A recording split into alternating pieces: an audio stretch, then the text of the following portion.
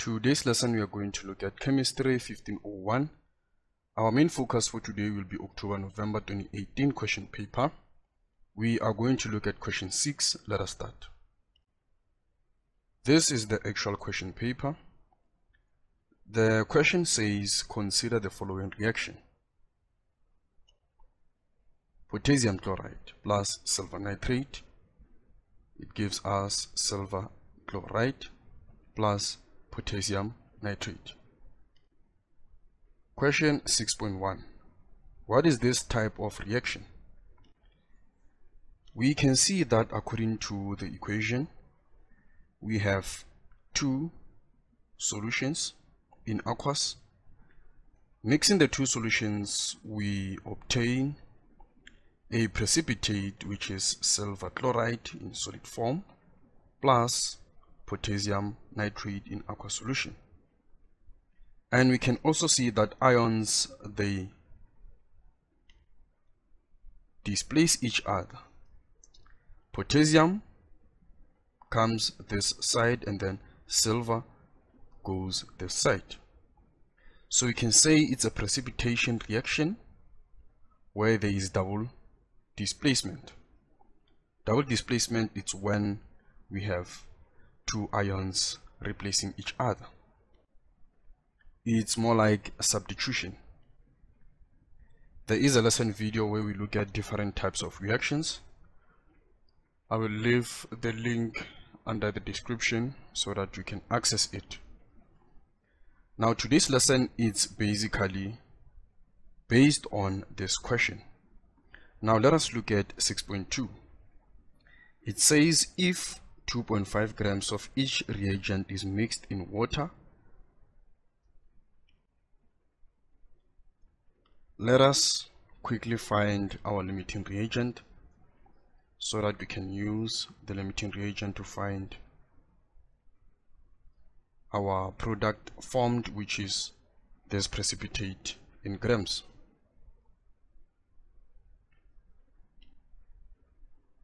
In order to get the maximum mass in grams of this produced, we need the limiting reagent.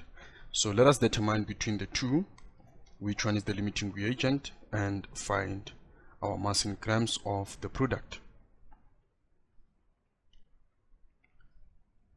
Normally, what the method I use, I simply place the two reagent on a table,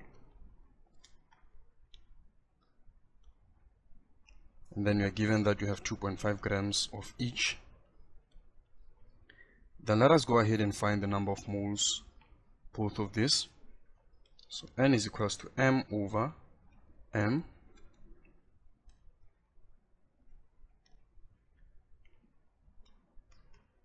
We have 2.5 divided by the molar mass of potassium chloride.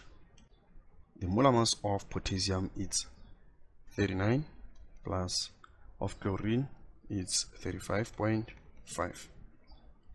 Let us do the same here. The molar mass of silver is 108 plus nitrogen is 14 plus 3 atoms of oxygen, which is 16 I mean. So we have 0.034 mole of potassium chloride, 0.015 mole of silver nitrate.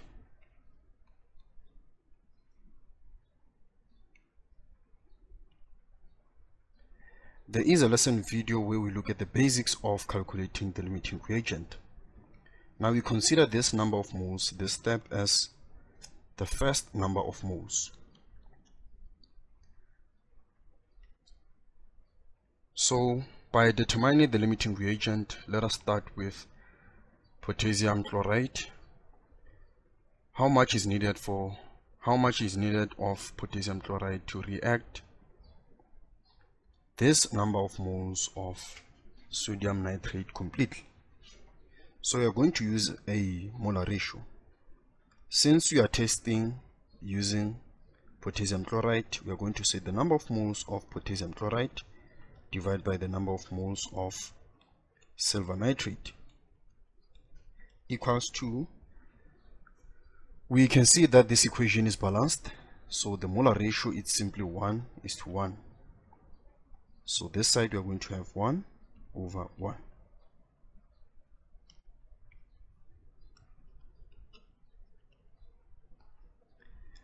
The number of moles of silver nitrate that we have is 0.015 equals to 1 divided by 1 is simply 1.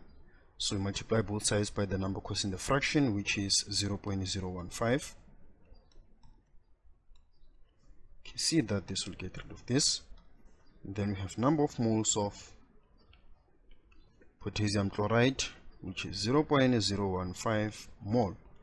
Then we consider this as our second number of moles needed to consume this completely. We can also see that we have enough. This is actually greater than this, so we can conclude that this is the excess reagent, and then this will be our limiting reagent. But we can go ahead and verify quickly. Let us use this number of moles of silver nitrate divided by number of moles of potassium chloride. It's equals to 1:1. Number of moles of silver nitrate divided by 0.034 equals to 1, multiplied by the number causing the fraction.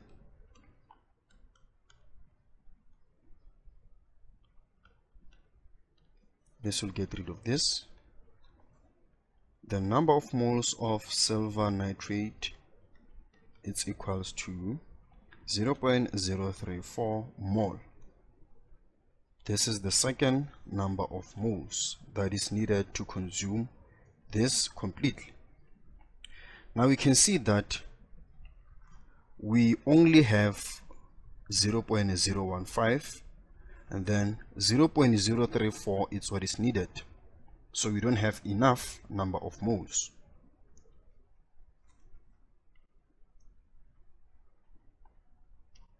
Since 0.034 is greater than 0.015. So this is our limiting reagent, this is our excess reagent. Now with this information, we can go ahead and actually find the number of moles produced of silver chloride. Now the balanced equation is KCl plus AgNO3 will give us AgCl plus KNO3. Now the question is based on the limiting reagent and the substance produced, the precipitate. So we are going to use the molar ratio between the two.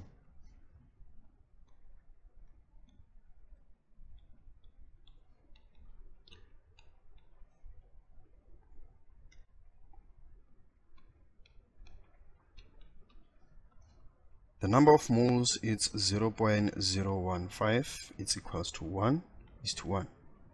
Multiply both sides by the number causing the fraction.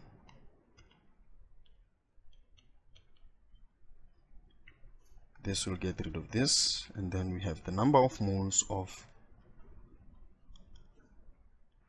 the product formed, the precipitate.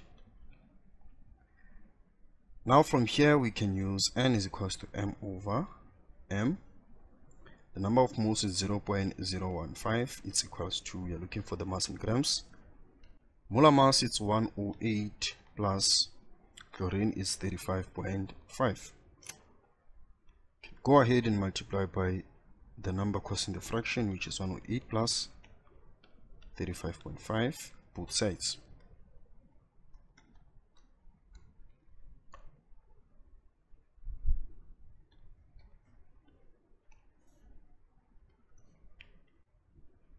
We get that the mass in grams, it's 2.153 grams. So this is the final answer.